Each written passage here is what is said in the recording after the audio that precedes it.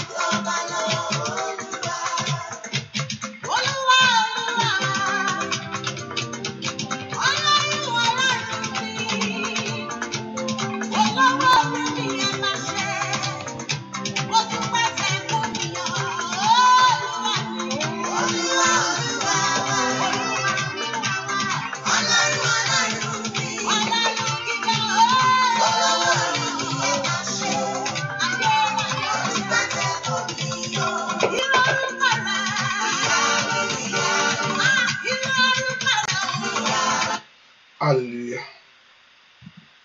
Praise the Lord. Hallelujah. Ẹ jẹ́ gbàdúrà.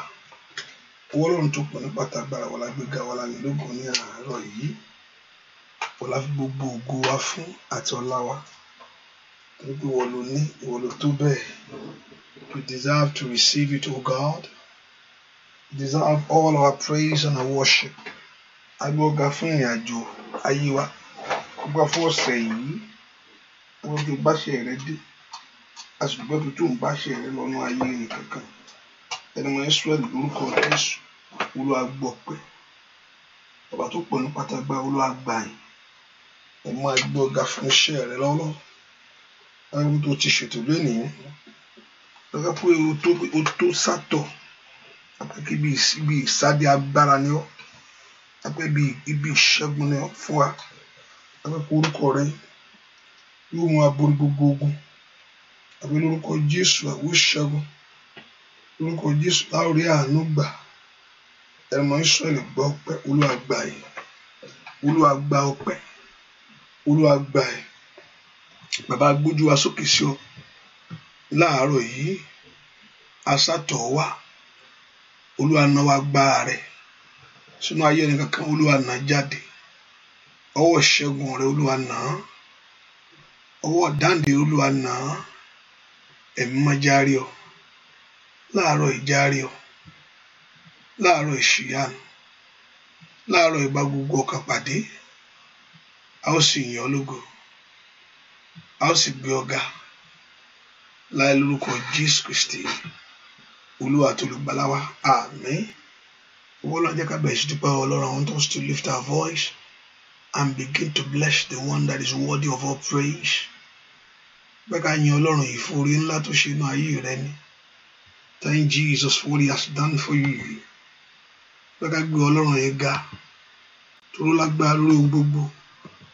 I want us to exalt him and magnify the name of our God. Bẹ́ẹ̀ ká gbé Ọlọ́run yìí ká yin Ọlọ́run yìí fún orí ńlá rẹ̀ lórí ayé wa sẹ́. Tí èèyàn bá mọ núrò àmọ́ pẹ́ dú. Bẹ́ẹ̀ ká ronú jinlẹ̀ dáadáa fún ohun tí bàbá yìí ṣe. Gbọ́lọ́wọ́ Jésù yìí Olúwo ṣeun. Ọlọ́run mi ò mọ̀ ṣeun. Ọba tí orí rẹ̀ pọ̀. Ọba tí àánú rẹ̀ dúró. Ọba tí ọwọ́ agbára rẹ̀ kàn wá. Ọba tí ò fi wá sílẹ̀ bí ọ̀tá ṣe rò ó. Ẹ ká dúpẹ́ lọ́wọ́ Jésù yìí. Ọba tí ò jẹ́ kí ìmọ̀ kúkú ṣe lórí ayé wa gbogbo tọmọtọmọ. Ẹ kó gbóhùn rẹ sókè níwájú Olúwa yìí pé Jésù ṣeun. Ibi tó bá ìrìn àjò ayé mi dé. Ibi tó sì ń bá lọ. Somebody lift your voice and begin to exalt Jesus. Bẹ́ẹ̀ ká kó gbóhùn rẹ sókè kó yin Jésù yìí. Fún ńlá tó ṣe inú ayé rẹ. Fún ńlá tí ó ṣe inú ayé ọmọ rẹ sẹ́. Bẹ́ẹ̀ kó yin bàbá fún orí ńlá. Gbogbo ọ̀nà rẹ̀ ó tó bẹ́ẹ̀ ó jù bẹ́ẹ̀ lọ. Lift your voice, appreciate him. Gbóhùn rẹ̀ sókè kó yin Ọlọ́run. Lift your voice and exalt him. Gbóhùn rẹ̀ sókè kó yin bàbá yìí. Jésù ṣé o, Jésù ni ó mọ̀ ṣe. Ọba tó pa mí mọ́ tó kó mi yọ nínú gbogbo. Ọba tó dáàbò rẹ̀ bò ọ́. Tó dáàbò ààbò rẹ̀ bò ọ́. Lórí ọmọ, lórí ilé. Somebody exalt him, magnify him. Say thank you, Jesus, for what you have done for me. Say thank you, Jesus, for what you will do. Ẹ ká dúpẹ́ lọ́wọ́ Jésù fún ohun tó ti ṣe àti ohun tí ó ṣe inú ayé rẹ lónìí. Lift your voice and thank him. Let's appreciate him for the goodness of God. Let's appreciate for the mercy of God. Let's appreciate him for the kindness of God. Lord, we thank you, Lord, for who you are. Ẹ ká dúpẹ́ fún ẹni tí Ọlọ́run jẹ́. Ọba tó jẹ́ bí ìsádi fún wa. Ẹ ká dúpẹ́ fún ohun tó jẹ́ inú ayé wa. Ọba tó jẹ́ bí ààbò fún wa sẹ́. Olùpamọ́, olùtọ́jú, olùjí. Lift your voice, exalt him. Lift your voice and magnify him. Gbóhùn rẹ sókè sí Ọlọ́run yìí. Jésù mi ò mọ̀ ṣeun. Jésù mi ò mọ̀ ṣeun. Jésù mi ò mọ̀ ṣeun. Jésù mi ò mọ̀ ṣeun. Thank him for your life. Gbé fún ayé rẹ. Thank him for the life of your children. Gbé fún ayé ọmọ rẹ gbogbo. Thank him for the journey. Ẹ ká dúpẹ́ fún ìrìn àjò ayé wa sẹ́. Olúwa mà ṣeun. Olúwa ṣeun. Olúwa ṣeun, Olúwa ṣeun, Olúwa ṣeun. Lift your voice and bless him. Gbé ohùn rẹ sókè sí Ọlọ́run yìí. Thank him for everything. Dúpẹ́ fún ìrìn àjò ayé wa gbogbo. I want us to appreciate this Jesus. Bẹ́ẹ̀ ká gbé Ọlọ́run yìí ga fún oore rẹ̀ lórí ayé wa sẹ́. Ọlọ́run ó mà ṣeun lórí ayé mi. Ọlọ́run ó mà ṣeun lórí ilé mi. Ọlọ́run ó mà ṣeun lórí ilé mi gbogbo. Ọlọ́run ó mà ṣeun. Olúwa ó mà ṣeun fún ìrìn àjò ayé mi. Lift your voice and bless the Lord. Lift your voice and worship the Lord. Lift your voice and exalt the Lord. Lift your voice and say, Jesus, I thank you. Lift your voice and say, Lord, I bless your name. Glory be to your name, O God. Glory be to your name, Lion of Judah. Glory be to your name, El Shaddai. Glory be to your name, King of Kings. Glory be to your name, Lord of Lords. Glory be to your name. Thank you, Lord Jesus, for what you have prepared to give me today. Thank you, Lord Jesus, for what you have prepared to bless me with. Thank you, Lord Jesus. He has prepared to bless you. He has prepared to bless you. Thank him that you receive. Thank him for the doors that Lord God of heaven will open for you. Somebody thank him for that doors that will open for your life. Lift your voice and bless him. Olúwa ṣeun, Olúwa ṣeun, àánú rẹ dúró láéláé. Olúwa ṣeun, ọwọ́ agbára rẹ lórí ayé mi. Olúwa ṣe ọba tí òjò rà, ọba tí òjò dẹni àgbègbè. Lift your voice and bless him. Glory be to your name, O God. You can't thank him enough. Just thank him from your heart. Kó gbogbo ènìyàn dúpẹ́. Oore tó ṣe ó pọ̀ jù bẹ́ẹ̀ lọ. For his blessing, for his goodness, for his kindness. Thank him for the faithfulness of God. The Lord that is faithful, even when we are not faithful, is faithful to us. Let's thank him for the faithfulness of our God. Even when we are not faithful, he is faithful to us. He is a righteous God, holy God that loves us, that cares about us. Thank you, Jesus. Thank you, Lord Jesus. Exalt him, magnify him. Magnify him. Magnify the Lord. Magnify Jehovah God. Magnify the King. Magnify the Savior. Magnify El Shaddai. Magnify King of Kings. Magnify the Lord of Lords. The Lord of Lords. The King of all. Exalt Jesus. Thank you, Father. Thank you, Lord, for what you have prepared to give to me. Thank him for what he has prepared to bless you with. Let's thank him, because I believe he's going to bless you with his favor. I believe he's going to bless you with his mercy. I believe he's going to bless you with his kindness today. Jesus, I thank you. Olúwa ṣeun, Olúwa ṣeun, Olúwa ṣeun. Kábíyèsí o mà ṣe o. Kábíyèsí rẹ̀, Ọlọ́run ayérayé. Kábíyèsí rẹ̀, Ọlọ́run ayérayé sá. Arúgbó ọjọ́, Ọlọ́run àgbà òye sá. Ìwọ lọba tí kò ní pẹ̀kun. Ọba láíláí. Dúpẹ́ dúpẹ́ dúpẹ́. Ó yọ. Jésù mo máa dúpẹ́ o. Ó yọ. Jésù ló ṣoore fún mi o. Ó yọ. Jésù mo máa dúpẹ́ o. Ó yọ. Jésù ló ṣoore fún mi o. Ọwọ́ rẹ̀ dà. Abániṣe òyò bàbá ló ṣe é.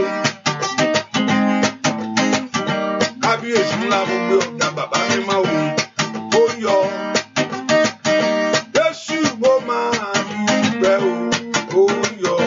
Alágbára Jésù ló ṣoore fún mi o, ó yọ. Óyá óyá óyá Jésù mo máa dúpẹ́ o, ó yọ. Olórí ogun Jésù mo fún mi o, dúpẹ́ lọ́wọ́ Ọlọ́run alààyè. Abániṣe àdójẹni láyé dúpẹ́ mo yọ. Jésù mo máa dúpẹ́ o, ó yọ. Alágbára Jésù ló ṣoore fún mi o, ó yọ. Óyá óyá óyá Jésù mo máa dúpẹ́ o, ó yọ. Jésù ló ṣoore fún mi o. Ẹ bá mi pè é lórúkọ rẹ̀. Èmi ni kí n jẹ́ èmi ni olórúkọ ńlá. Èmi ni má ṣe bẹ̀rù. Óyá óyá alágbára gíga. Èmi ni kí n jẹ́ èmi ni olórúkọ ńlá. Èmi ni má ṣe bẹ̀rù. Olórúkọ ńlá ńlá ńlá ńlá ńlá. Adìyọ òṣìṣẹ́ tó kárí ayé. Èmi ni má ṣe bẹ̀rù. Ẹ bá mi pè lórúkọ rẹ̀ sá. Èmi ni kí n jẹ́ èmi ni olórúkọ ńlá. Èmi ni má ṣe bẹ̀rù. Olórúkọ ńlá ńlá ńlá ńlá ńlá. Adìyọ òṣìṣẹ́ tó kárí ayé. Èmi ni má ṣe bẹ̀rù. Bàbá tó ìgbà rẹ̀ tó ìgbà rẹ̀ igi Ọlọ́run kìkì agbára tó ìgbà rẹ̀. Bàbá mi máa tó ìgbà rẹ̀ tó kábíyèsí ńlá ìgbà rẹ̀ igi Ọlọ́run kìkì agbára tó ìgbà rẹ̀. Bóyá kábíyèsí ńlá Ọlọ́run mi kò ṣe bàbá kò ṣe Jésù fún oore rẹ̀ o. Arúgbó ìgbàanì n ó yìn ọ́ o bàbá. Bóyá kò ṣe Jésù fún oore rẹ̀. Arúgbó ìgbàanì n ó yìn ọ́ o bàbá. Kò ṣe Jésù fún oore rẹ̀.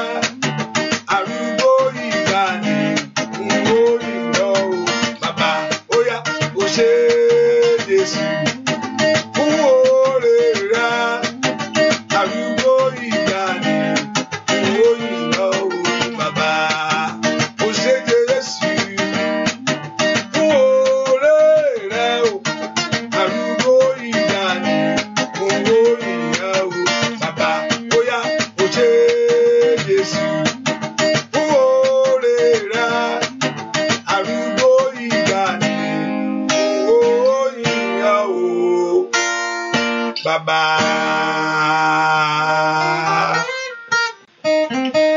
Dúpẹ́ lọ́wọ́ Ọlọ́run yìí ọba tó ṣàánú fún ọ.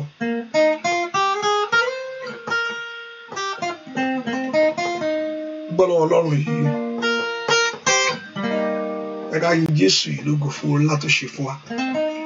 Let's thank him. Let's worship him. Worship him. Jésù ṣé o. Dúpẹ́ Ọlọ́run tó dá wọn òkè ìgbàanì ẹ̀yin ni mo fi ọpẹ́ ẹ̀mí fún. Mo fẹ́ kó dúpẹ́ Ọlọ́run kò dá wọn òkè ìgbàanì ẹ̀yin ni mo fi ọpẹ́ ẹ̀mí fún.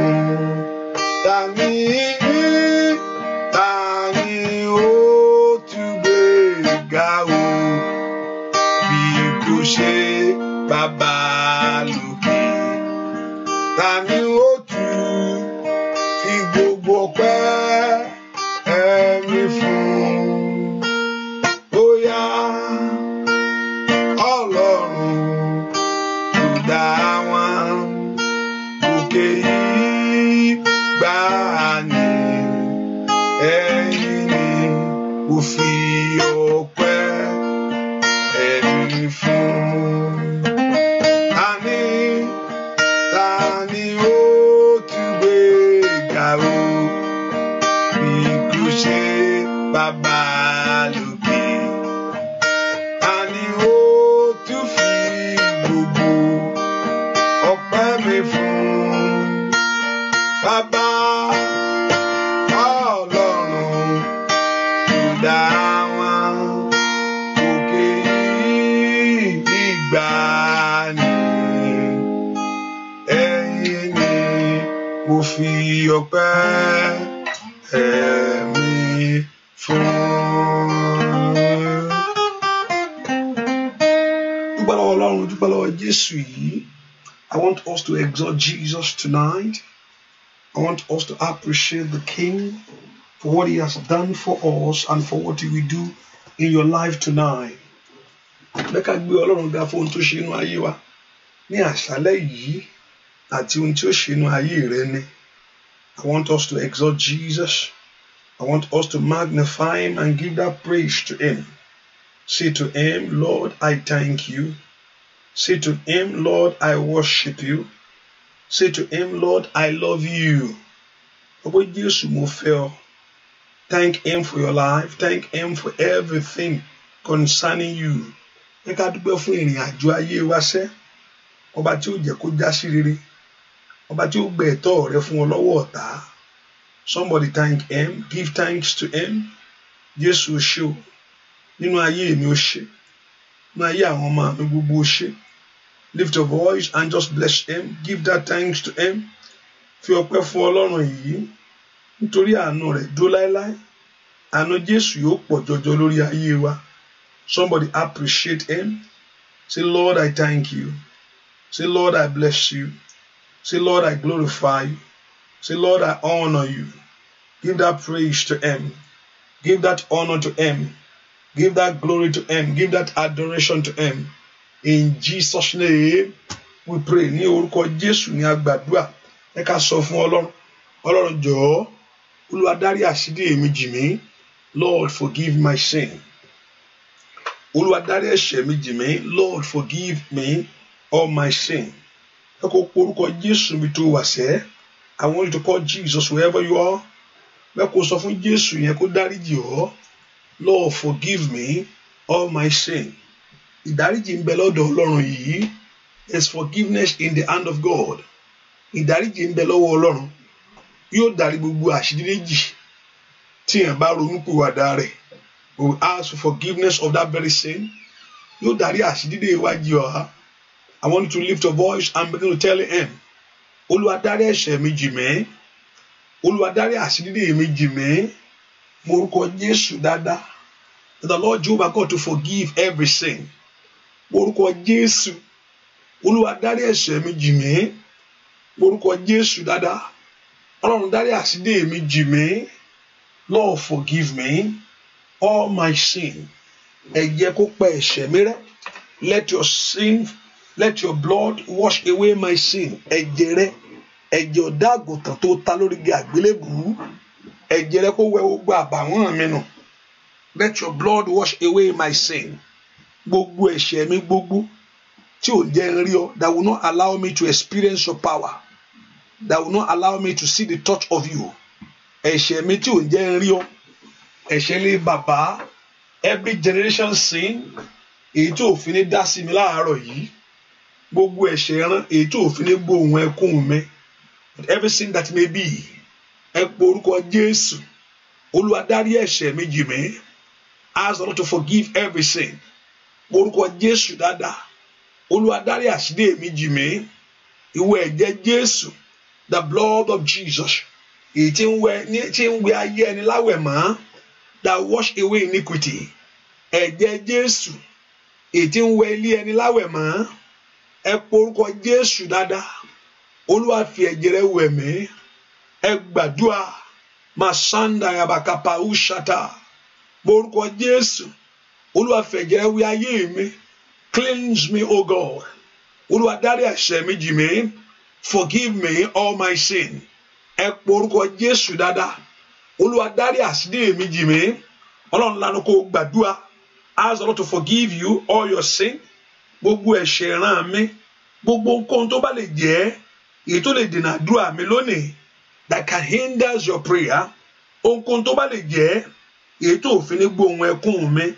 Ohunkóhun tó bá lè jẹ́ èyí tí mi ní fi gbóhùn Ọlọ́run yìí. Ask the Lord to forgive every sin. Sọ fún Jésù kó dáríjì ọ́. Olúwa dáríjì mi. Olúwa máa bọ̀ ní ayé mi. Come into my life. Orúkọ Jésù. Come into my life. Máa bọ̀ wá. Mo fẹ́ rí ọ. Mo fẹ́ rí ọ.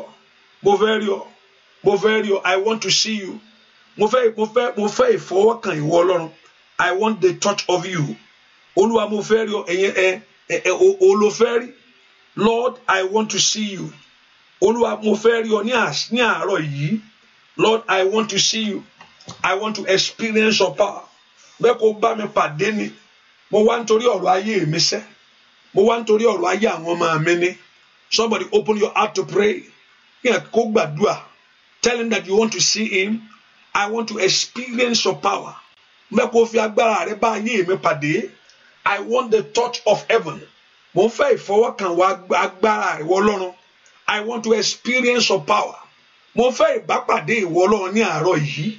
I want to speak concerning my matters. Mo fẹ́ kó fọhùn nítorí ọ̀rọ̀ ayé mi. I want to speak concerning my life. Mo fẹ́ kó fọhùn nítorí ọ̀rọ̀ mi. Dáńdàbà ó ṣàtàyàbọ̀. Níkàbà ó ṣàtàyàbọ̀. Dá mi láre lónìí. Set me free, O God. Dá mi láre lónìí. Set me free, O God. Dá mi láre lónìí. Set me free, O God. Dá mi láre lónìí. Set me free, O God. Dá mi láre dá mi láre lónìí. Ẹ porúkọ Jésù. Olúwa jẹ́ n rí ọ. Olúwa jẹ́ n rí ọ. Olúwa jẹ́ n rí ọ. Olúwa jẹ́ n rí ọ. Porúkọ Jésù pé o fẹ́ rí. Olúwa mo fẹ́ rí ọ. Olúwa mo fẹ́ rí ọ. I want to experience you. Mo fẹ́ rí ọ nú agbára ńlá. Mo fẹ́ rí ọ nú ògo. Mo fẹ́ rí ọ nú ẹwà rẹ. Mo fẹ́ rí ọ nú ìṣẹ́gun. Tell him that you want to see God. Jésù, I want to see you. Jésù, gbọ́ àdúrà lórúkọ Jésù Kristi. Olúwa wa jẹ́ kánú mi kó ṣe ọ́ o. Olúwa wá sóhun ayọ̀ fún mi. Bá óyá jẹ́ kánú mi kó ṣe ọ́. Olúwa wá sóhun ayọ̀ fún mi. Bàbá àdúrà ló wá gbà. Ọlọ́run kó ṣàánú ayé rẹ mú. Ó fàánú wo ọ̀rọ̀ ayé rẹ wò. Kábíyèsí, jẹ́ kánú mi kó ṣe ọ́ o. Láàárọ̀ yìí bàbá, wá ṣòun ayọ̀ fún mi. Kábíyèsí ọdún óyá o. Jẹ́ kánú mi kó ṣe ọ́. Má jẹ́ ìjìyà kú. Lúwa wá ṣòun ayọ̀ fún mi. Bàbá ó ṣàánú lórí ọmọ rẹ ni. Lórí ilé rẹ o. Lórí ẹbí. Oníkọ́lọ́run kó ṣàánú lórí iṣẹ́ rẹ. Kábíyèsí kó fàánú wọ ọ̀rọ̀ rẹ wò. Ó mú ẹnu ẹ̀gàn kó lórí ayé rẹ o. Ó mú ẹnu ọ̀tá kó lórí lórí ayé rẹ̀.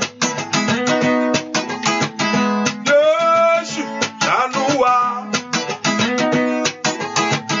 Jésù kó ṣàánú lórí ọmọ rẹ̀ ni. Bàbá, jẹ́ kánú mi kó ṣe ọ́ o. Ẹni tó dá mi wá ṣòun ayọ̀ fún mi nínú ọdún yìí, bàbá mi máa. Jẹ́ kánú mi kó ṣe ọ́. Olúwa o, wá ṣòun ayọ̀ fún mi. Bàbá, Ọlọ́run kò gbọ́ igbe ẹkún rẹ̀ o. Onígbà Ọlọ́run kò gbọ́ igbe ẹkún rẹ̀ o. Onígbà Ọlọ́run kò dá sí ọ̀rọ̀ rẹ̀ ní. Kábíyèsí alágbára o. Ó yá ṣàánú ayé àwọn èèyàn yìí. Jẹ́ kánú mi kó ṣe ọ́. Olúwa, wá ṣòun ayọ̀ fún mi. Bàbá, jẹ́ kánú mi kó ṣe ọ́. Olúwa, wá ṣòun ayọ̀ fún mi. Bàbá, Olódùmarè ńlá. Ọba tó pọ̀ nípa ti agbára ni. Kábíyèsí. Ó yá. Ṣàánú mi Ọlọ́run Olódùmarè bàbá. Ṣàánú ayé àwọn èèyàn yìí. Gbogbo aṣọ ẹ̀gàn, gbogbo aṣọ ìyà, Ọlọ́run bọ́ kúrò. Ayé yín jẹ́ kó rí àánú gbà níwájú Olúwa o.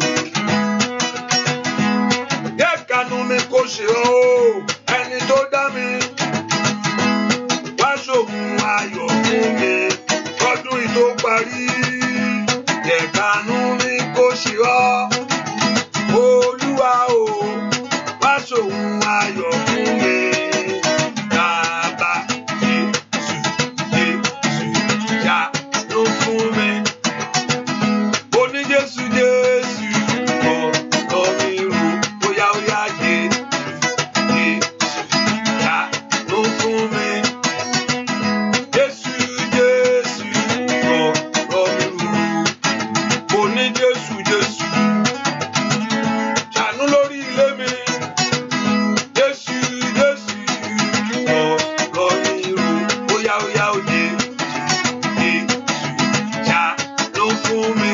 Má jẹ́ ti àkú. Jésù, ọ̀rọ̀ mi rò. Oní Jésù, fàánú wọ̀rọ̀ mi o bàbá. Oní Jésù, ọ̀rọ̀ mi rò. Ó yá, ṣàánú fún mi. Jésù, ọ̀rọ̀ mi rò. Ó yá náà wá agbára lórí ayé àwọn èèyàn. Ó yá, ọ̀rọ̀ mi rò. Nínú àdúrà yìí, ó yá bàbá. Ọ̀rọ̀ mi rò lórí ọmọ o, lórí iṣẹ́ rẹ̀. Ọ̀rọ̀ mi rò. Alágbára kó gbọ́rọ̀ rẹ̀ rùṣẹ́. Ọ̀rọ̀ mi rò. Ó yá lórí iṣẹ́ mi. Ọ̀rọ̀ mi rò. Ẹ porúkọ Jésù níbi tẹ́ wà. Ọlọ́run dá sí ọ̀rọ̀ mi ní àárọ̀ yìí. Lord, intervene. Let there be divine intervention of your grace. Mo ní tí Ọlọ́run bá dá sí ọ̀rọ̀ èèyàn.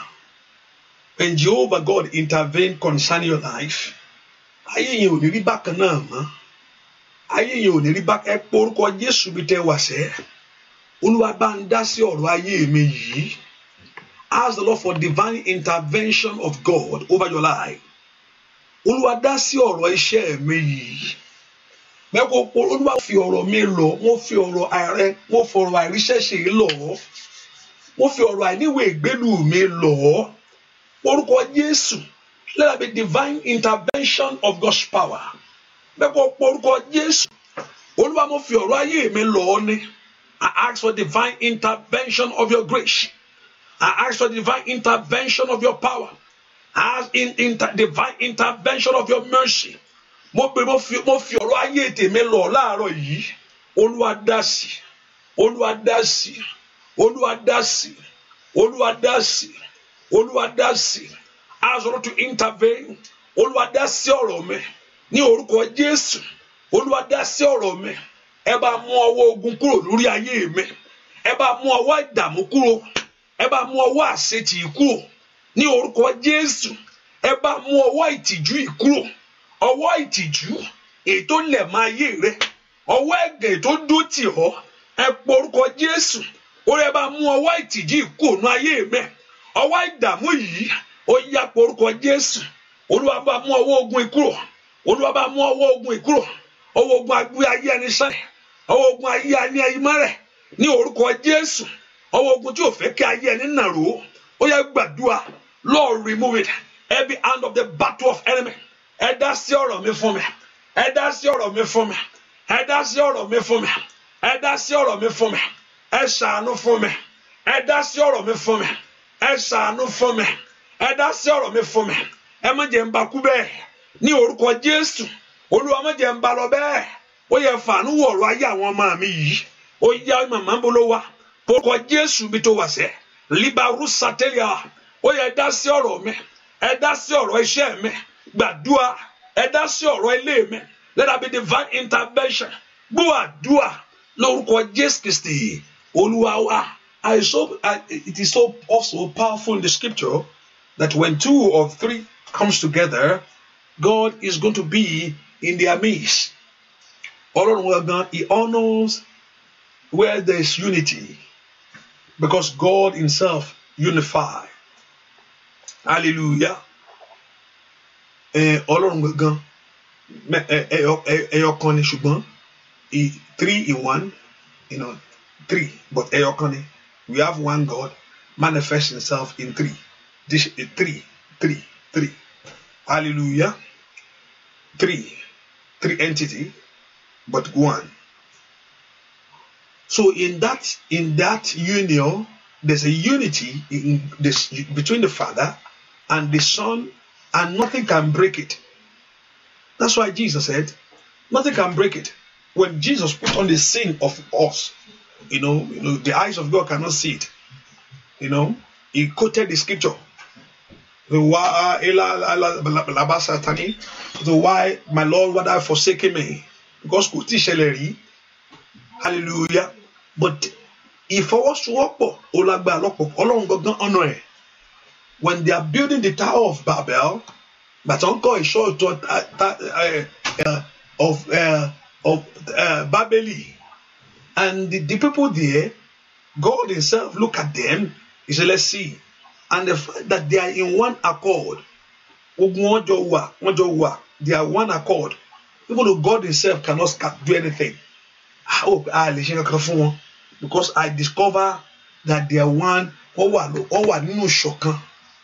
Ṣùgbọ́n àtọ́lọ́run wá ṣe fún wọn pé Ọlọ́run wá da èdè wọn rú, Ọlọ́run tú wọn ká. Èmi ò mọ̀gùn tó dí òtì ọ̀ tó le kókókókó bẹ́ẹ̀ pé ogun yìí ò ní ṣẹ́. Èmi ò mọ̀gùn tó fi ayé rẹ̀ ṣe lé tó lóhun ò ní lọ. Mi ò mọ̀gùn lé tó sọ pọ̀ bógun ìrìn àjò èyí tí ò jẹ́ kí ọ̀nà là. Bẹ́ẹ̀ kó porúkọ Jésù kó bẹ́ẹ̀ tó ní ọ sọ̀rọ̀. Olúwa tú ogun ayé, Olúwa tú wọn ká. Lord scatter them. Olúwa tú wọn ká lónìí. Lord scatter them. Ibi ìfọwọ́sowọ́pọ̀ fún ayé mi fún ibi. Where they have joined together. Tó fi ń gbàdúrà tẹ́ pé ó dàbẹ́ pé ò gbà kankan yẹn. Tó fi ń gbàwẹ̀ tó dàbẹ́ pé kò sí nǹkankan yìí. Ẹ porúkọ Jésù. Ìfọwọ́sowọ́pọ̀ àwọn ẹni bí lórí ayé mi. Ibi tá ti fọwọ́sowọ́pọ̀. Where they have put their weapons together. Ibi tá ti fọwọ́sowọ́pọ̀. Nítorí ayé àwọn ọmọ mi. Ohun tó mú ogun lé. Ohun tó mú ogun tẹ̀síwájú. Ẹ porúkọ Jésù. Olúwa tú wọn ká lónìí. Ìkàbàkàyàwà. Mo bèrè fún ìtúká. Olúwa mo bèrè fún ìtúká. Mẹ́ porúkọ Jésù dáadáa. Olúwa mo bèrè fún ìtúká. Ó yẹ ọmọ náà lánàá kó gbàdúrà. The Lord God of heaven to scatter them where they have gathered against your life. Ibi tá ti fọwọ́sowọ́pọ̀ nítorí ìrìn àjò rẹ. Ibi tá ti fọwọ́sowọ́pọ̀ nítorí ayé ọmọ rẹ. Gbogbo àwọn tó ń lo agbára wọn. They are using their power. Agbára wò ló wọ́n ní. Àmì mi ní agbára láti bá tiẹ̀ jẹ́ ni o. èmi ń lágbára láti fi àṣetì ṣe àwọn tó ń fi agbára papọ̀ láti bá ọjà those that are using their weapons together to battle your life gbogbo àwọn tó fọwọ́sowọ́pọ̀ láti bá ayé rẹ jà ó yẹ olúwa tú wọn ká olúwa tú wọn ká bèrè fún ìtúká yẹn ní orúkọ Jésù lóru ènìní ogunlé bàbá èyí tó fọwọ́sowọ́pọ̀ mọ ogunlé ìyá ogunlé ọkọ èyí tó fọwọ́sowọ́pọ̀ mọ ogunlé ayé mi o yíkabagaba ogunlé ìjọ mẹsídà ogun láàrin ìjọ ogun láàrin àwọn èèyàn mímọ́ liparusata èyí tó fọwọ́sowọ́pọ̀ nítorí ìrìn àjò mi ó yá olúwa tú wọn ká mo bèrè fún ìtúká ní bàbá lóru ènìní ma ali kapauri saida and gbàdúrà the Lord Jehovah God to scatter them every power putting their weapons together against your life against your children every power putting their weapons together to battle with your dreams to battle in life with your children olúwa tú wọn ká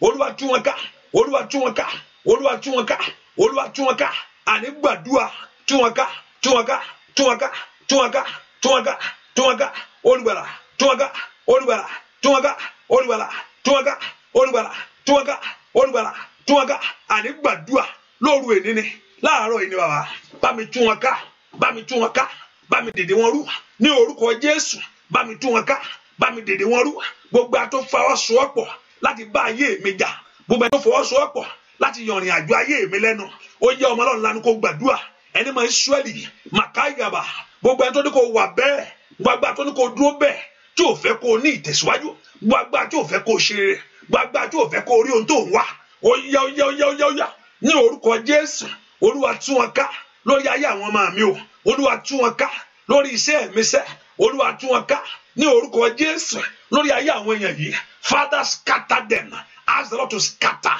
destroy their weapons ó yá dúà lórúkọ Jésù Kristi olúwa dojú ìjà kọra wọn bẹ́ẹ̀ náà ṣe lé wọn á mú ẹ̀jẹ̀ ara wọn wọn á jẹ ara wọn wọn sì mú ẹ̀jẹ̀ ara wọn àwọn kan wọn ẹlòmíín sá kó ṣáà lè ṣubú ṣáà lè kò fẹ́ gbọ́ pé ó dìde don't want to hear it pé kí lẹ sọ pé ó ṣe sísítà yẹn ó ti má rí kí lẹ wí ó ti má rí báwo lè ṣẹlẹ̀ wọ́n mà ti fún wèé báwo lè ṣe sọ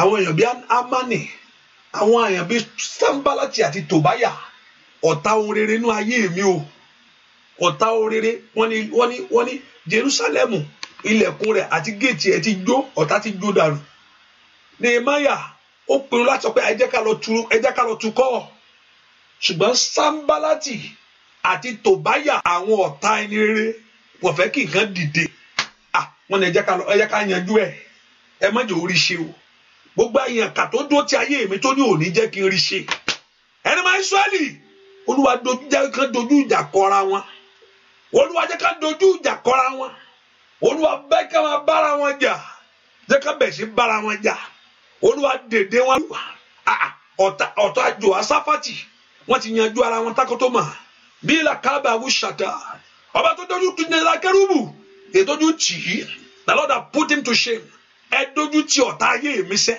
má ro ẹnì kankan ní ọkàn ẹ o má sì sọ má lè dárúkọ ẹnikẹ́ni ó yá kọ̀bẹ̀ sí gbà ẹ dojú ti àwọn ọ̀tá mi ogun tí mi mọ̀ yìí ó yá alágbára tó farasin alágbára tó farapamọ́ ní orúkọ Jésù lórí ìrìn àjò ayé mi o ẹ bá ń dojú tì wọ́n ẹ dojú ìjà àwọn kára wọn ó yá gbogbo èèyàn tó gbé ọwọ́ sókè láti na ayé rẹ gbogbo èèyàn tó gbọ́wọ́ sókè láti na ayé ọmọ rẹ olúwa dojú tì wọ́n jẹ́ ká mú ẹ̀jẹ̀ ara wọn jẹ́ ká jẹ ara wọn ó yá porúkọ Jésù màkàlìbàkú sàtà ẹ dèdè wọn rú olúwa dèdè wọn rú olúwa dèdè wọn rú olúwa tú wọn ká àrá ọ̀run o wọ́n tó fara gbígbẹ tó ọ̀tá Samuel ká ní orúkọ Jésù the Lord has scattered the enemies of Samuel mẹ́sàn-án yàbò olúwa tó fi ọ̀rá gbígbẹ èyí tó fi tú ọ̀tá Samuel ká gbogbo ọ̀tá tó dún ti ayé mi o ìrìn àjò mi lónìí ẹ tú wọn ká o olúwa tú wọn ká o olúwa tú wọn ká o olúwa tú wọn ká o olúwa tú wọn ká o olúwa tú wọn ká o olúwa tú wọn ká o olúwa tú wọn ká o olúwa tú wọn ká o olúwa tú wọn ká o olúwa tú wọn ká o Olúwa tú wọn ká o àní gbàdúrà Olúwa tú wọn ká o ní orúkọ Jésù bọ́lágbà tí ń gbógun tì mí Olúwa tú wọn ká o gbogbo èèyàn kàtí ń bá ayé mi jà Olúwa tú wọn ká o kì í gbọ́ kì í gba ogun ètò tó tayé àwọn ọmọ mi ní orúkọ Jésù Olúwa tú wọn ká gbogbo agbára tí dèṣì lé ọ ní gbogbo agbára dójú ti ayé ẹni ó yá gbogbo agbára tó ń dójú tì ọ gbogbo agbára tí ń dójú tì ọ gbogbo agbára tó ń dójú tì ọ gbogbo ìṣe tí ń dójú tì ọ gbogbo tó ń banú rẹ jẹ́ ó yá Olúwa tú wọn ká gbọ́ àdúrà lórúkọ Jésù Kristi Olúwa wa gbogbo ẹni tó ń fi ẹ̀gàn ṣe ayé mi o gbogbo ẹni tó ń fi ẹ̀gàn ṣe ayé ọmọ mi Olúwa bá mi kọlu ogun yìí ogun tọ̀ọ́lé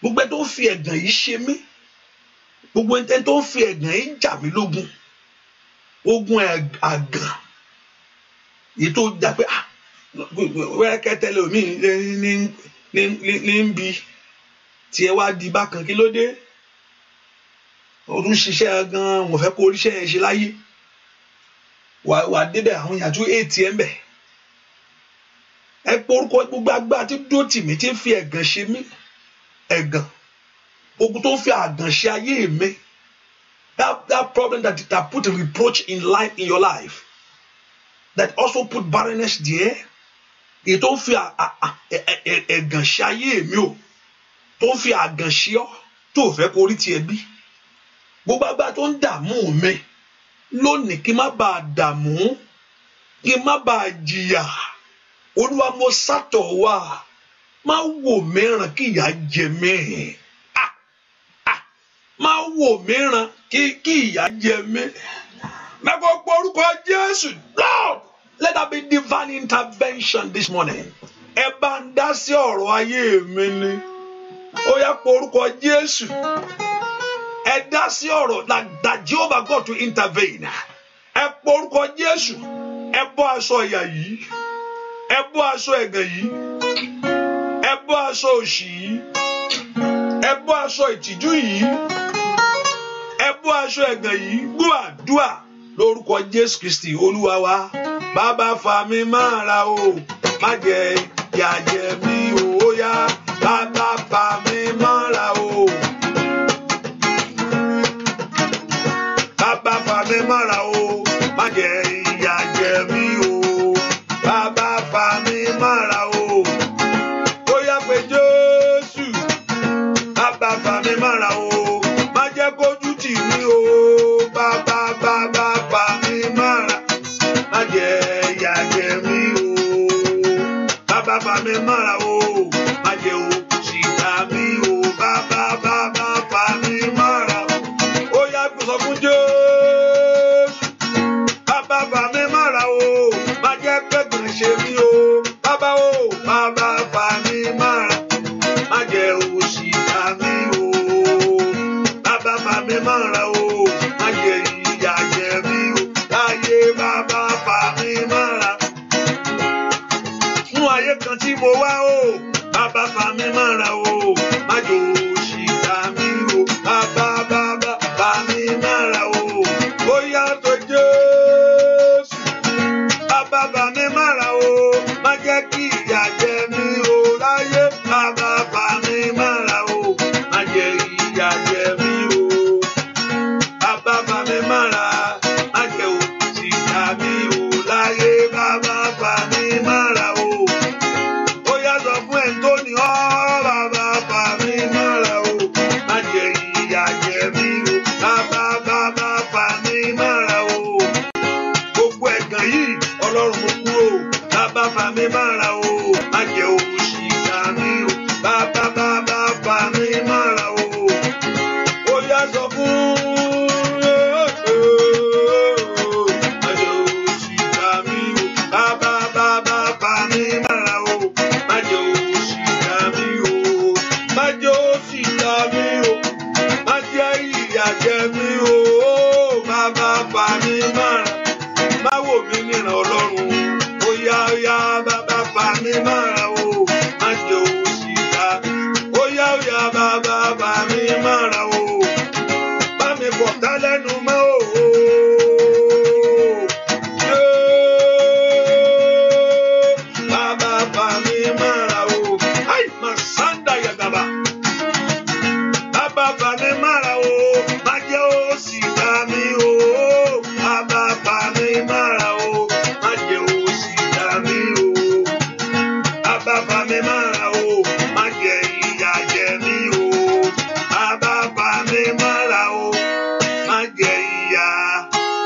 ẹ̀jẹ̀ mi o ẹ porúkọ Jésù Olúwa gbọ̀nyà lára mi Olúwa mú òṣì mú ẹ̀gàn ikú ònú ayé mi take away this very reproach wọ́n ní Naaman olórí ogun ni through him God has delivered Syria from many battles ó ń bá ọba rìn ó ń bá ó ní fame láàrin ìlú he is a famous person ṣùgbọ́n nǹkan kan là mọ́lẹ̀ ó ní ẹ̀tẹ́ ayé ẹ̀ wọ́n láàrin gbogbo ẹ̀ ṣàṣùwà lọ́ọ̀kan bẹ̀ yẹn má sùn má wá o má kó tí ẹ bá wá ṣùgbọ́n ó jẹ́ ohun tó ń bànújẹ́ tó ń sọ tó jákulẹ̀ tó ń ṣan mọ́lẹ̀ ṣùgbọ́n kan ọjọ́ kan Ọlọ́run Ísírẹ́lì ó dá sí ọ̀rọ̀ rẹ̀ Ọlọ́run sì mú ẹ̀gàn ẹ̀ kúrò. Remember, he took a step of faith. Ó gbé ìgbésẹ̀. And also he thought in himself, gbà mí ẹ̀mí ara fẹ́ wọlé fún. Wọ́n ní kó lọ wẹ̀ lódò. Elisha ò tiẹ̀ yọjú sí.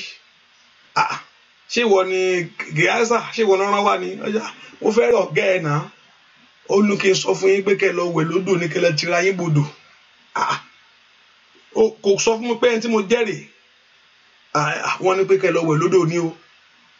Rọ́bà odò wa bọ́lẹ̀ wá pè é ká sì bẹ́ẹ̀ ok mo ti gbọ́ odò Jọ́dánì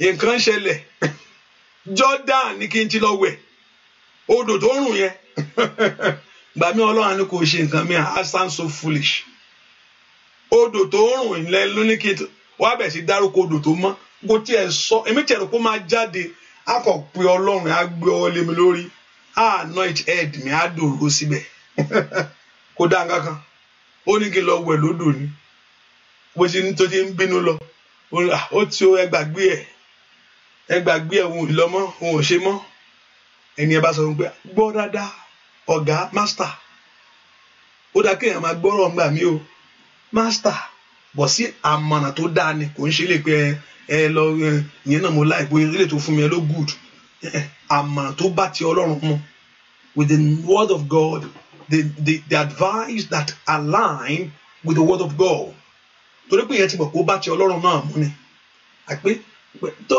wọ́n bá sọ fún yín pé kẹ́ ẹ lọ ṣe nǹkan tó ju bẹ́ẹ̀ yẹn lọ ṣé ẹ wà ní ṣe ni kí ló wí ọmọ yìí tó bá sọ fún yín pé kẹ́ ẹ lọ ṣe nǹkan tó jù yẹn lọ ṣé ẹ wà ní ṣe wọ́n ní kẹ́kọ̀ọ́ lọ kẹ́kọ̀ọ́ torí bodò pàápàá kẹ́wẹ̀ ní kẹ́kọ̀ọ́ wọlé lẹ́ẹ̀kíní kejì ìkẹta tó fi pé méje ẹ bá dẹ̀ dánwò kẹ́ka tí ẹ wo bó ṣe máa rí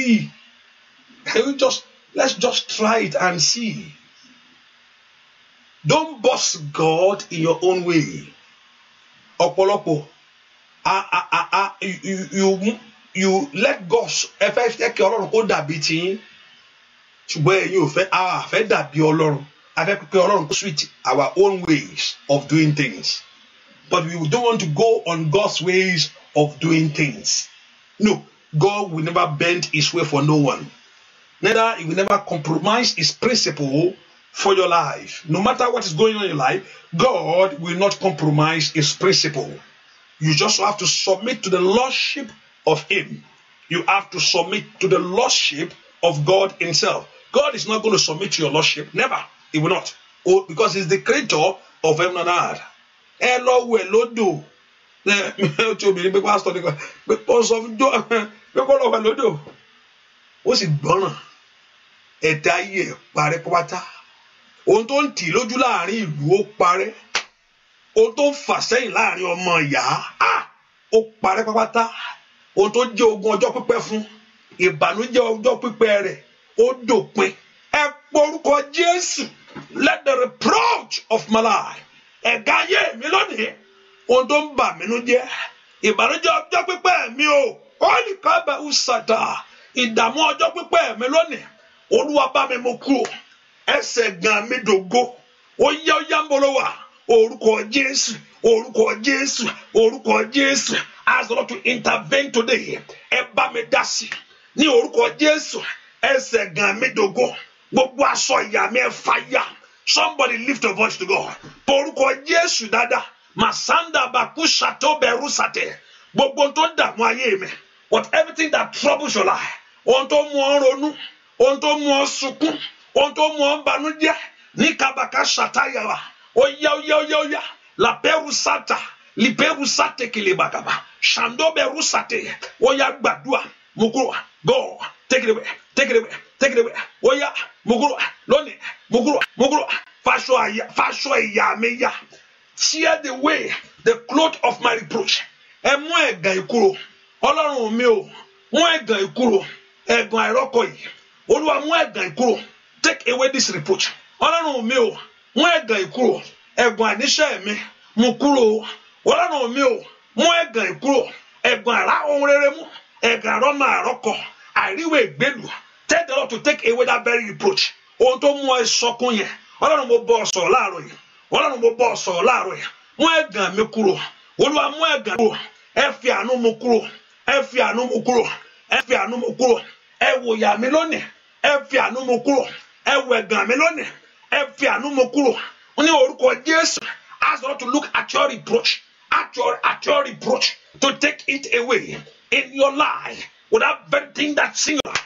Gbogbo ntí ayé ń sọ lórí ayé rẹ, ẹ wo ayé mi lónìí, ẹ mú ẹ̀gàn mi kúrò. God, look into their life. Olúwa wo ayé àwọn èèyàn yìí, bá mú ẹ̀gàn wọn kúrò. Take away their reproach. Take away their reproach. Take away their reproach. Take away their reproach. Take away their reproach. Olúwa wo ẹ̀gàn mi. Gbọ́ àdúrà lórúkọ Jésù Kristi. Olúwa wa àmín. Wọ́n tó ti fi àdúrà ránṣẹ́ sọ́mọ nìkejì ẹ. Ẹ jẹ́ kí wò. Ẹ yẹ kẹ́ fi ránṣẹ́. 20 ni. Pastor 20. Kó pọ̀jù. Olọ́rẹ̀ tó ju 20 lọ. Bẹ́ẹ̀ alọ́rẹ̀ tó ju 20 lọ wò dáadáa. Kọ̀rọ̀ àfi ránṣẹ́ sí wọn. Mo ní ọ̀pọ̀lọpọ̀ ẹlòmíì tẹ́ fi ránṣẹ́ sí ó lè má pay attention sí. But later níjọ́ kan Ọlọ́run máa lò fún agode láti máa kọ̀wé níjọ́ kan. Tẹ́pọ̀ Ọlọ́run máa lò fún ni o. Mi sọ pé gbogbo èèyàn lọ́lọ́run máa lò fún. Ṣùgbọ́n ẹni tọ́lọ́run máa lò fún báwo la ṣe fẹ́ mọ̀ láì ṣe ká ṣe. How can they hear the preacher? Báwo wọ́n ṣe fẹ́ gbọ́? Láìpẹ́ nìkan sọ wọn lè gbọ́. Láìpẹ́ ó sọ fún wọn. Áńgẹ́lì Ọlọ́run kì í ṣe. Ọlọ́run ò kì í ṣe. God can only lead them. Hallelujah. So find somebody to give to. Find somebody to. Jesus, call the name of the Lord. Oluwari Leah. God look at the Leah that she's not loved. Nítorí pé ọkọ ẹ̀ wọ́n tí wọ́n kàn tiẹ̀ sí mi lọ́rùn láyé ń tiẹ̀ ní o wàá gbà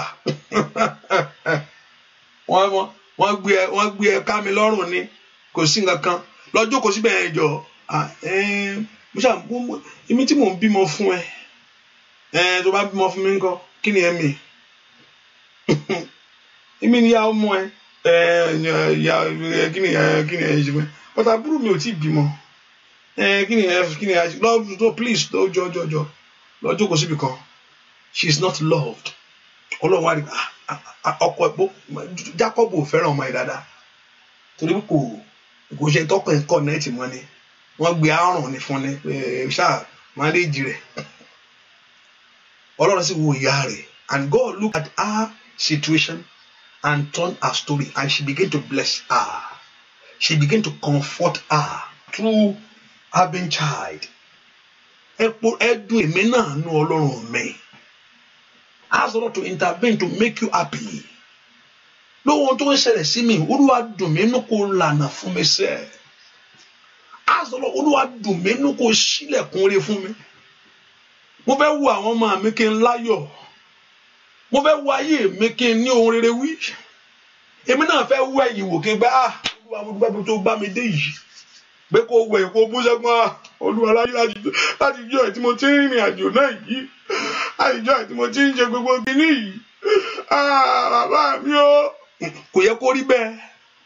Kò yẹ kó wo ayé rẹ kó wo ẹ̀yìn wò. Kò yẹ kó dúpẹ́ Olúwa mo dúpẹ́ o.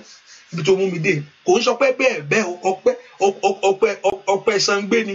Ọpẹ́ láti ọkàn. Pé ẹ jẹ́ kí n kọ̀ dúpẹ́ torí pé tí n bá dúpẹ́ Ọlọ́run á bínú. Ọ̀pọ̀lọpọ̀ à ń dúpẹ́ torí pé Ọlọ́run máa bínú torí pé ṣé o mórí Ọlọ́run ṣáàdúpẹ́ ọpẹ́ ẹ̀kọ́ mò ń sọ ọpẹ́ wà Olúwa mú orí nǹkan kà you count your blessing ibi tó bá mi dé rè èmi tó fún àwọn ọmọ rè ọmọ ló dó yìí aya gangan rè ọkọ rè iṣẹ́ gidi ló fún mi yìí ó wà káǹtì rè ó bá nǹkan bẹ̀ o tún lálàáfíà irú ọpẹ́ bẹ́ẹ̀ yẹn ni kò jẹ́ pé ọpẹ́ mo jẹ́ àdúpẹ́ ẹ̀mí mo dúpẹ́ ẹ̀mí mo dúpẹ́ ẹ̀mí mo dúpẹ́ ẹ̀mí ẹ̀mí náà tún kun náà ó tún wà láàyè ẹ ká porúkọ Jésù Olúwa wo ìyá mi lónìí kó dá mi náà kó ṣílẹ̀kùn mo ti ń dààmú lórí iṣẹ́ yìí Ọlọ́run mò ń dààmú láti rọ́mọ bí láyé Olúwa mò ń dààmú láti lọ́kọ mò ń dààmú láti ṣe rere ṣe bí wọ́n ló ṣẹ̀dá mi adáni ò ṣáà dá mi fún ìyà Olúwa ò ṣáà dá mi fún ìyà pé kémi wá jìyà ni tí ayé bá ti ẹ̀kọ́ eléyìí bá ń yí dànù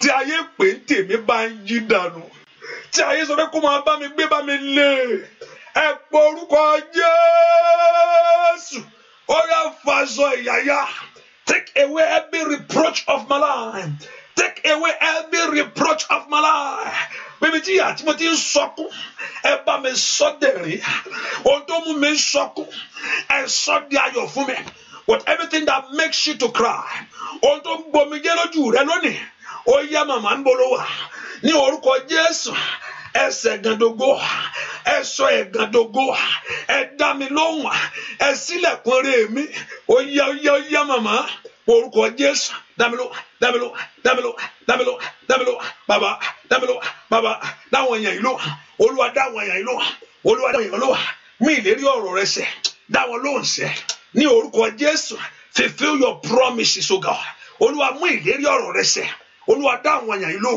ilẹ̀kùn rẹ kó ṣí fún yín ọwọ́ agbára kó kàn yín ó yẹ gbàdúrà líparu satagagaba lèpẹrù sando bẹkú ṣàtẹ ó yẹ ògbúdọ̀ sunkún mà ògbúdọ̀ banújẹ́ mà ojú ògbúdọ̀ tì ọ́ mà ó yá ìjákulẹ̀ kó dópin every failure every disappointment ìjákulẹ̀ kó dópin dópin dópin dópin dópin dópin dópin dópin dópin dópin bàbá dópin bàbá sọdọ olùgbà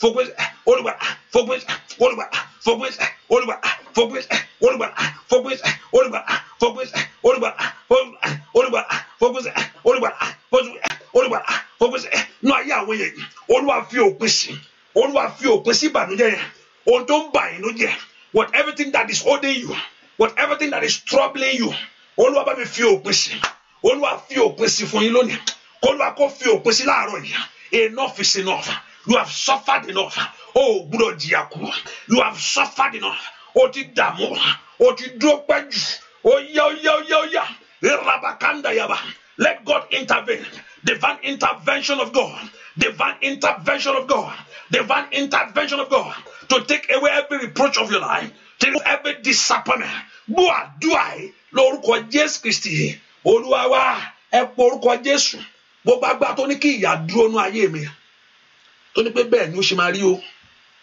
gbogbo agbára tó ní kó wà bẹ́ẹ̀ every power that say it should remain like that àwọn kan sáré kápẹ́ kó dúró bẹ́ẹ̀ ohun tí wọ́n ò fẹ́ yẹn àwọn kan ń gbìmọ̀ pé ẹ má jò lọ o ẹ ṣàánú mi o ẹ má don't let it go ojú ò tí ì rí tó ẹ bá ń jẹ́ kójú rẹ̀ rí ẹ bá ń fojú rẹ̀ rí inú wọn ẹlòmíì ń dùn nínú ìyá ẹlòmíì ṣògo nínú ìyá ẹlòmíì pé ìyá ń jọ ọmọnìkejì ẹnu ẹ ń dùn pa kò tí ì rí nǹkan kan kékeré ló sì rí bẹ́ẹ̀ ni some people are rejoicing inú wọn ń dùn wọ́n enjoy pé ò tí ì lọ́kọ níbo ló ti fẹ́ rí bẹ́ẹ̀ pé ìgbéraga rẹ̀ kọ ẹsẹ̀ rẹ̀ ṣoṣooṣo ni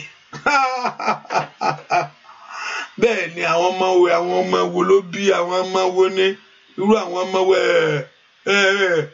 inú àwọn kan ń dùn bẹ́ẹ̀ ẹlòmíì àti kò tún mọ bó ṣe ń dákẹ́ ẹ jẹ́ kí n tún fọ̀rọ̀ kinní kan lọ yín ó tún fọ̀rọ̀ ọmọ rẹ̀ lọ á tún bá kó náà mọ́ kinní yẹn ń wọ́ọ̀sì kò ṣe ní wọ́ọ̀sì bẹ́ẹ̀ kí wọ́n tún ń jóná ma ni kinní yẹn tí mo sọ fún yín lánàá yẹn mi kò sí ìwọ́n tó yẹ kó dákẹ́ kó máa fáyà wẹ́wẹ́ tó sọ̀rọ̀ fún yàn fẹ̀mí wádìí ẹlòmíì kò dúró ni kógun yẹn dúró ni sọ fún pé o ti rí nǹkan ara kí ló sọ pé ó rí Jósẹ́fù ká ló pẹnu mọ́ ni kò bá wá rí nǹkan tó rí láyé o ṣùgbọ́n òun rò pé inú jọra wọn ẹ jẹ́ mo dẹ̀ rí gbogbo yín o gbogbo yín yẹn kàn ń gbórí lẹ̀ fún òun ṣá òun nọrí ní mo sọ pé òun nọrí sí orí yẹn gan kan fáànù nísìn hallelujah gbàtọ́ jù sóko kéré máa ń gé ó mọ̀ pé nǹkan dé bẹ́ẹ̀ ni gbàtọ́ ń sọ sí ìrìn àjò tí ò fẹ́ lọ ṣùgbọ́n torí pé ó fẹ́ Ọlọ́run béèrè pé ohun gbogbo ń ṣẹ́pọ̀ fún rere fún àwọn tó fẹ́ Ọlọ́run ìdààmú rẹ lónìí tó ayé ti ń dààmú rẹ the Lord God of heaven will turn around for you to bring more blessing to you ìdààmú rẹ lónìí ẹ̀gàn rẹ lónìí the Lord will turn it around to bring joy to you gbogbo agbára tó ń ṣògo gbogbo agbára tí inú wọn ń dùn nínú ìjákulẹ̀ tiẹ̀ kọ́lọ́run kó dójú tì wọ́n anyone that is rejoicing gbogbo àwọn tí inú wọn ń dùn pé àníṣe kò tí ì rọ́kọ ni very good kò tí ì rọ́mọ bí excellent ní gbogbo àwọn tí inú wọn ń dùn fún ìṣubú tiẹ̀ ní orúkọ Jésù mo ní kí Ọlọ́run kó dójú tì wọ́n ó yá kí ìwọ kó dìde kí ìwọ kó nàró kí ìwọ kó ṣe rere kó dára fún ọ láyé kó róore mú ẹ pọ orúkọ Jésù Olúwa lónìí mọ̀kálì ká ṣàìdá láàárọ̀ ìní ẹ̀dánù mi dùn ẹ jẹ́ kí ayọ̀ mi kún ní orúkọ Jésù ó yá ẹ jẹ́ kí ayọ̀ mi kún màṣídà bàkàdàbà ẹ jẹ́ kí n láyọ̀ èmi náà fẹ́ mọ bó ṣe rí ẹ pọ orúkọ Jésù láti bímọ láyé èmi náà fẹ́ mọ bó ṣe rí láti lọ́kọ èmi náà fẹ́ mọ bó ṣe rí orúkọ Jésù láti níwèé ìgbélú èmi náà fẹ́ mọ bó ṣe rí I want to see how it look like ẹ fi ayọ̀ fún mi ẹ fi ayọ̀ dá mi wò ní orúkọ Jésù màṣídà bàkàpàyàbà somebody open your mouth and pray orúkọ Jésù ó dọ́kọ̀ dáa fún ọ gbọ́ àdúrà lórúkọ Jésù Kristi Olúwa wa á dára fún mi ìwọ tó o ti fàdúrà ránṣẹ́ á dára fún mi o bọ́tà mi bá bọ́tà mi kọ́ yóò dára fún mi lórúkọ Jésù á dára fún mi.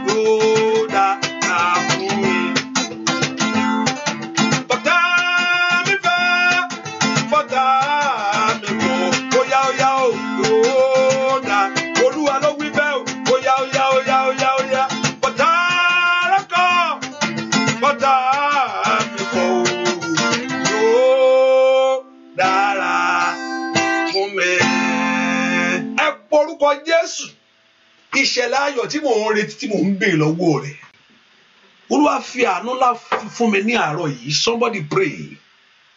What you are asking God is not difficult for God to do. He has introduced himself to us. That is God of all flesh. Is it anything too hard? Tàbí kò ohun tí mò ń sọ pé mo fẹ́ lọ́mọ. Ohun tí mò ń sọ ni pé kí iṣẹ́ mi dàgbà. Ohun tí mò ń sọ pé kí èmi náà jẹ wọn mọ́ láyé. Tàbí kò ṣòro fún Ọlọ́run.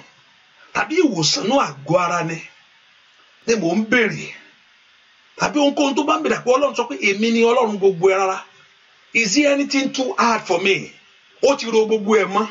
Ó fẹ́ kọ́lé ni ó ti ro mọ́. He has put it in measure. Ó fẹ́ lọ́kọ. Anything that you are saying today. Ọlọ́run ti ro mọ́. Kó tó declare that very statement pé èmi ni Ọlọ́run gbogbo ẹ rárá. Ìjọ ohun tẹ́ ẹ ń sọ yẹn. Is it too difficult for me to do? Àpé ní ìrọ̀rùn ó lè fún ọ. Orílẹ̀-èdè lè change the law because of you. Nítorí tiẹ̀. He can change the law because of you. Ó lè bá ọba pàdé ètí ọ̀nà àlà fún ẹ. Ó máa tó lè ṣe tí wàá fi débẹ̀ láyé. Ọba tó mú Pharaoh lálàá that makes Pharaoh to dream and no one can interpret it. Ó blindfold gbogbo wọn. Ó mú ọba kò lè ó mú ọba tí ò ọba tó alágbára tó mú ọba tí ò jẹ́ kí ọba sùn. Ó gba oorun lójú ọba. Ọba ń wò kẹ̀kẹ́ mọ́jú ni kí ni ó ṣà yí lórí bẹ́ẹ̀dì ní kí oorun òkun mi nà ọ̀run ó gbórun lójú ẹ̀ tó gbé ẹnìkan tọ́lọ́run fẹ́ dá lóhùn kí ni kò lè ṣe ọ̀run gbórun lójú ẹ̀ ọba ò lè sùn bó ṣe ń wò rèé gbàdí kò lè sùn àmì ìdè lè sùn ẹ jẹ́ bá nígbà tó ń rò dé wá kùn mí báyìí o ẹ lọ gbé búùkù yẹn wá búùkù wo nìyẹn búùkù ìwé ìrántí ó yẹ máa kà sí ẹ ṣáà máa kà wọn wá dé mi péjì kan tí ẹnìkan tó sèvù ọba rí ó gbọ́ ọba ó ní kí ló wá ṣe fún ó ní wọn ṣe kankan fún kí lẹ wí ẹni tó ti rí lójoojúmọ́ tí ò ti rántí ẹ̀ ìgbà tí ọ̀run rántí ẹ̀ ó ní kí ló ṣe fún wọn ní wọn ṣe kankan fún ẹ ṣe kankan fún ó yá lónìí ẹ máa ṣe ọ̀tá àti kọjá ó yá ìwọ bọ́m̀bí ó yá bẹ̀rẹ̀ sí sọ nǹkan tá a ṣe fún ẹ porúkọ Jésù ó yá dá mi lóhùn ohun táyé sọ pé kò lè ṣẹlẹ̀ mọ́ that very thing that enemy say ohun tèmi náà dúró dé iwájú ẹ ó yẹ gbélé mi lọ́wọ́ ẹ múnú mi dùn Olúwa múnú mi dùn Olúwa make me happy múnú mi dùn ẹ jẹ́ kí n lẹ́rìí let me have the testimony Olúwa dánú mi dùn má jẹ́ n wá lásán má jẹ́ n wá lásán má jẹ́ n ké lásán má jẹ́ n kalẹ̀kùn lásán ẹ ṣílẹ̀kùn fún mi náà ó dẹ̀ ti ń béèrè rírí gbà ẹ porúkọ Jésù ask God to answer you ask God to hear your voice ask God to do it ask God to complete it ask God to open the doors for you ask God to give you that blessing that you are looking for ohun tó ń wá yẹn bí lọ́wọ́ Ọlọ́run ní orúkọ Jésù ẹ jẹ́ kí àkókò ayọ̀ mi ṣẹlẹ̀ ní orúkọ Jésù let it happen Olúwa mo ń béèrè Olúwa mo ń béèrè Olúwa mo ń béèrè Olúwa mo béèrè sẹ́ mo béèrè ọmọ ni mo béèrè ọkọ ni mo béèrè iṣẹ́ ni ìwé ìgbélú mo béèrè ìwòsàn ó yá dámiló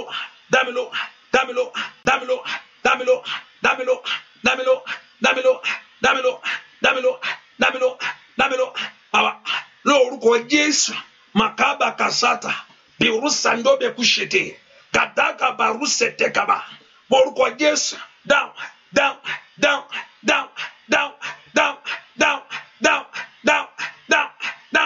Olúwa down wọn yẹn ló Olúwa down let God answer you bá mi down ló Olúwa bá mi down ló Olúwa bá mi down ló kàn lè mọ̀ palagbára jẹ́ kí ọ̀rọ̀ tó sọ yẹn pé Ọlọ́run gbogbo ara ni ọ́ pé kò ṣòro fún wa jẹ́ ń mọ̀ Olúwa jẹ́ káwọn èèyàn mọ̀ Olúwa jẹ́ káwọn èèyàn mọ̀ Olúwa jẹ́ káwọn èèyàn mọ̀ Olúwa jẹ́ káwọn èèyàn mọ̀ Olúwa jẹ́ káwọn èèyàn mọ̀ let them know God ní orúkọ Jésù sọ di mímọ̀ fún wa sọ di mímọ̀ fún wa pé Ọlọ́run ara ni ọ́ kò ṣòro fún ọ sọ di mímọ̀ fún wa pé Ọlọ́run ara ni ọ́ pé kò ṣòro fún ọ make it known to them make it known to them make it known to them that you are God of all flesh that is not difficult pé kò ṣòro pé kò ṣòro pé kò ṣòro pé kò ṣòro pé kò ṣòro pé kò ṣòro ṣèbí wọ́n lọ sọ ní ọ̀rẹ́ pé táwọn Yorùbá rí yanu wọn lè gbàgbọ́ ìwọ náà ló sọ bẹ́ẹ̀ ó yá sọ di mímọ̀ fún wa ní orúkọ Jésù make it known to them sọ di mímọ̀ fún wa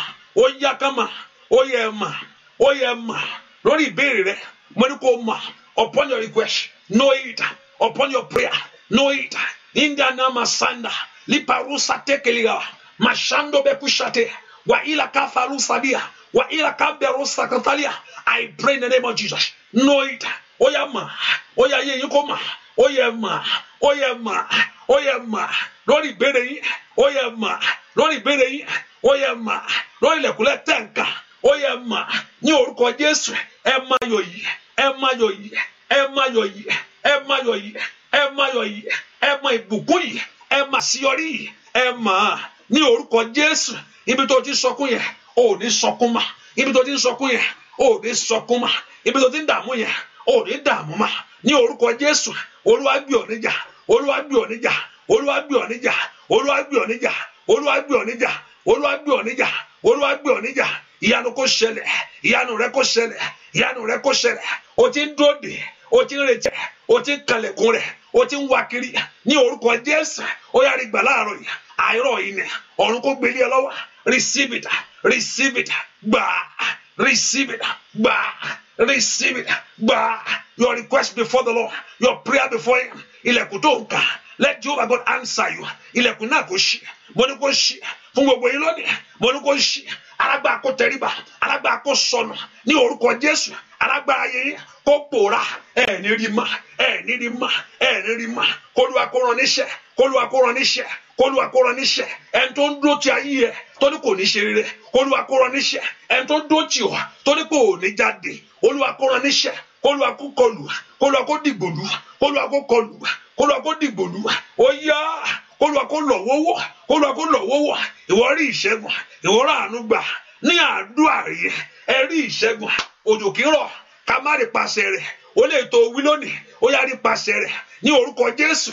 Let it bring forth a fruit to you. Ohun tó wí lónìí, ohun tó gbàdúrà ní orúkọ Jésù kó mú èso jáde, èso ayọ̀ fún wa, èso ìdùnnú fún wa, èso àṣeyọrí fún wa, èso ìgbéga fún wa ní orúkọ Jésù. Eléyìí tó wí lónìí kó mú ayọ̀ wá.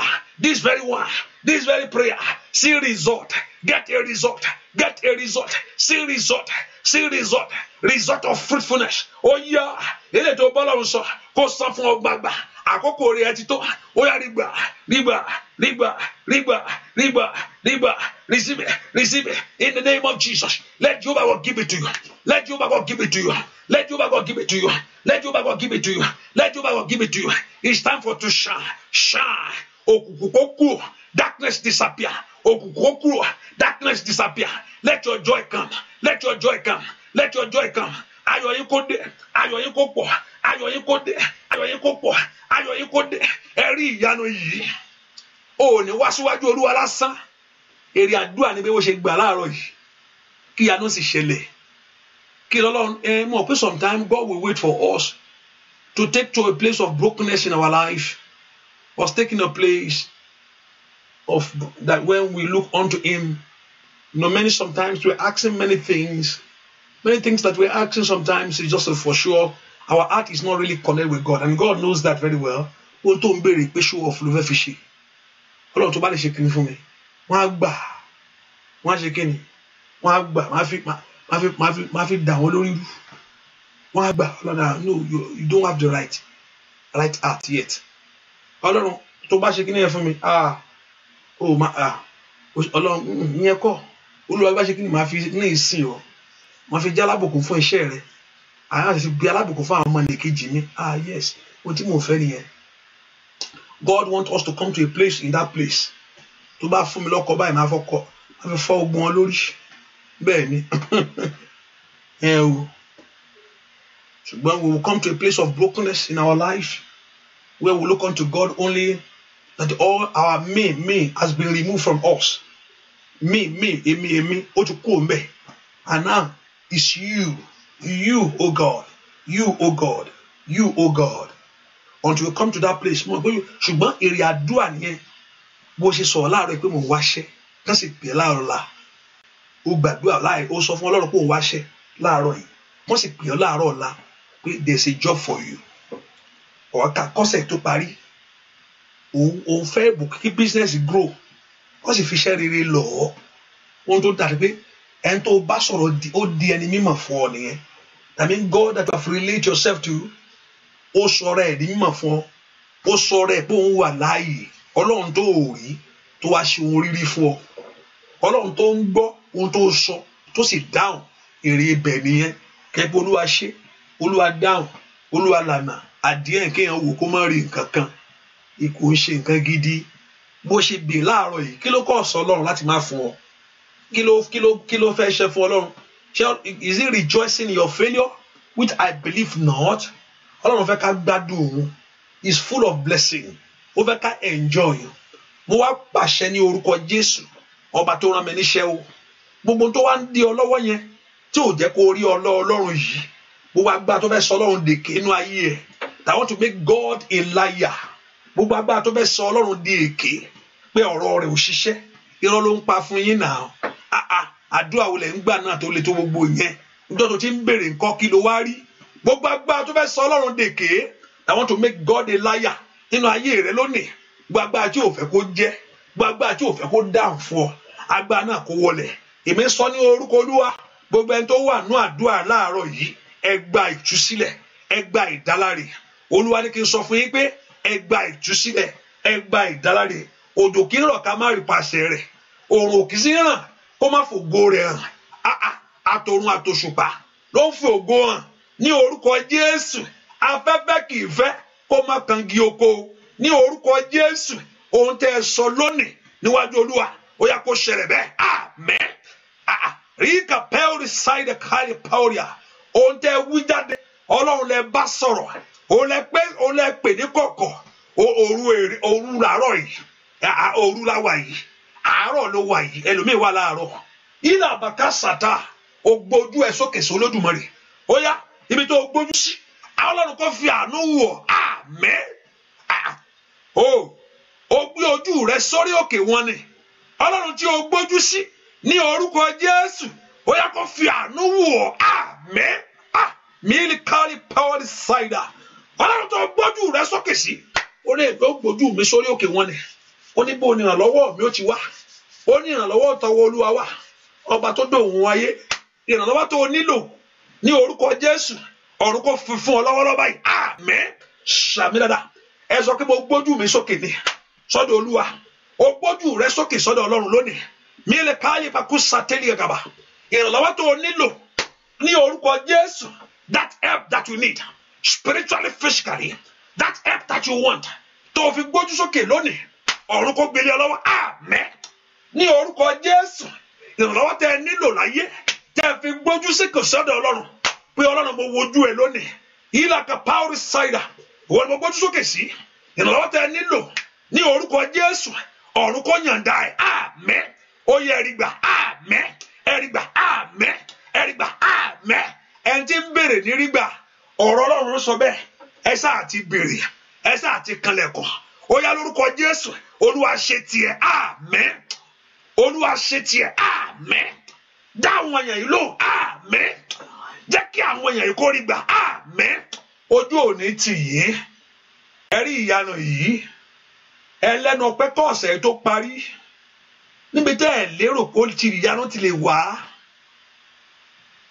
ó ti rò pé ó yẹ kó pẹ́ tó tẹ́ pé ṣọ́lọ́run lè ṣe báyìí tó ló ti pẹ́ jù ibi tí ìrètí ti pín pátá èmi sọ kí ẹ lè mọ̀ pé Ọlọ́run ń bẹ láàyè ẹ̀rí gbà àmín Olúwa bó ṣe tó Olúwa bó ṣe tó yẹn ni mo fẹ́ kó yọjú sí àwọn èèyàn yìí bó ṣe pera rẹ ni mo fẹ́ kó ṣe bẹ́ẹ̀ o sọ pé Ọlọ́run ẹran ara ni ọ́ o ní ìjẹ́ o kan ṣòro fún ọ láti ṣe bó ṣe pera gangan as you have declared yourself bó ṣe sọ pé o ṣe tó ni mo fẹ́ kó sọra rẹ di mímọ́ ó yá ṣe bẹ́ẹ̀ ẹ ráàánú gbà àlọ́ kó dé fún ayé ojú òní tì wàá lẹ́rìí bẹ́ẹ̀ ni ó sì rí láì lórúkọ Jésù Kristi Olúwa àti olùgbàlà wa àmín ṣàmì lẹ́ẹ̀kan sí tún gbé sí lẹ́ẹ̀kan sí àmín àmín àmín lórúkọ Jésù hallelujah praise the Lord. Let's just put in mind by God's grace the prayer continue in the morning in English section this morning by God's grace and today is Monday I don't know and by God's grace this week we're going to have a man of God in our midst and I want us to I will announce to us I think this week I don't know whether Wednesday or something like that but tomorrow morning I think also But the man of God will be here this week also. Let's just get set ready, and the Lord Jehovah God will bless you. And also, I say subscribe to every channel. Subscribe to Festus Akinele. Follow. I say follow. You know, I don't know whether I can still take more friends. I don't know. I have to look at it, or I have to send some people away. Hallelujah. And add some people, you know. Just click follow so you can receive notification. You can get it when we are live. And also subscribe to YouTube channel. Type Festus Akinele on YouTube channel. Or Showers of Blessing. I don't know which one you can come out for you. Type it, you can subscribe it, and you can download the app. We have the app. There's a 2 app we have. Akoko Ayomi. And also Showers of Blessing. You can download. For those that you are using data, the app save out. That I've been told that the app will save more data. And exactly whether you use money, so money to radio like hallelujah. So you can use, and also you can join through the phone line if you want to. Just make all this avenue, you know, available for us, and the Lord Jehovah God will bless you in Jesus' name. COVID-19 kí Ọlọ́run kó wò wọ́n sàn, gbogbo ọfà òkùnkùn kó kù lára wọn. Gẹ́gẹ́ bá ń gbóhùn sókè, gbogbo ẹni tó bá wà bí àìsàn yìí, ọfà òkùnkùn COVID-19 kó parẹ́ pápátá. Ẹ̀mẹ́ kó gbàdúrà bó ṣe ń gbà ń gbàdúrà ara rẹ ni. Ọfà òkùnkùn COVID-19 kó bá ṣe rí ayé wọn bí sánlẹ̀, kó Olúwa kó tú wọn sílẹ̀, kó jìnnà sí ayé wọn. Ìlérí ọ̀rọ̀ rẹ̀ pé kò ní borí, kó ṣẹnu ayé wọn sẹ́. Ó yẹ wọn náà gbàdúrà orúkọ Jésù. Màyílà kábàáwùsà, gbogbo ẹnikẹ́ni tó wà lábẹ́ àìsàn yìí, Ọlọ́run sọ náà rẹ̀ pé ó ní kì yóò dé ọ̀dọ̀ wa, ó ní kì í tí wa láwọ́ fi gbọ́, ó ní kò ní wọlé. Bóyá COVID-19 gbọ́ ọ̀rọ̀ Olúwa sọnù, pòórá nínú ayé àwọn èèyàn yìí, pòórá. A gbọ́dọ̀ gbọ́ bí, a gbọ́dọ̀ rí bí lórí ẹni kankan. Kò ní jà ọ́, kò ní jà mí, kò ní jọ ọmọ rẹ, kò ní rí bí wọ̀. Ní orúkọ Jésù, Olúwa dá wa láre, Olúwa fún wa ní ìṣẹ́gun. Ẹni tí ń pa Ísírẹ́lì máa pa wá mọ́, ẹni tí kì í sùn, ó dáàbò bò wá, bẹ́ẹ̀ ni ó sì rí. Ìlọ rẹ lónìí àtàbọ̀ rẹ, Olúwa pamọ́ láti sísin lọ àti ti láláì. Ohun ayọ̀ rẹ dé o, bẹ́ẹ̀ ni ó sì rí. Wàá lẹ́rìí náà ọ̀sẹ̀ yìí, ayé lórúkọ Jésù Kristi, Olúwa wa. Àmín, àmín, àmín. Agbọ́ Ọlọ́run wọnú omi yẹn lọ, ìṣẹ́gun wọnú rẹ lọ, ó domi ìwòsàn, ó domi ìmọ́láradá, ó domi ìtúsílẹ̀, bẹ́ẹ̀ ni ó sì rí. Láì lórúkọ Jésù Kristi, Olúwa wa. Àmín, àmín, àmín. Thank you for being here. Thank you for coming. God bless you. See you in the morning. You know, láàárọ̀, aago mẹ́fà 6:30 Eastern Time. Kò sí yàtọ̀ ní the English section. Ọlọ́run lè ó gbọ́ gbogbo ẹ̀ o. Ogun ayé rẹ̀ kọ́ ló ń bá sọ̀rọ̀. Ogun ayé olú ẹ̀ ó gbọ́ Chinese gangan tí yẹn bá mọ̀ sọ. Bẹ́ẹ̀ ni, ogun ayé yẹn gbọ́ Chinese. Kò sí lè tí ogun ayé ọmọ ohun tó ń jọ ogun ayé ọmọ tó ń jọ ogun ọmọ Odùduwà kò gbọ́ Yorùbá. Kí ló wá gbọ́? No, kò gbé Yorùbá ló gbọ́, kò gbọ́ nǹkan kan. Ta ló sọ bẹ́ẹ̀? Ẹlòmí wọn parí iṣẹ́ ẹ̀ India àwọn ti parí ẹ̀.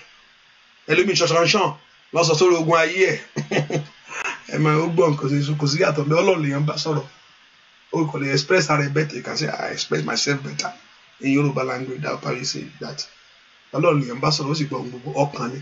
Kò ń ṣe ohun tó wí lẹ́nu jáde nígbà mi. Ọkàn náà tí mo ń tó irọ́ ní gbogbo ẹ̀. God bless you.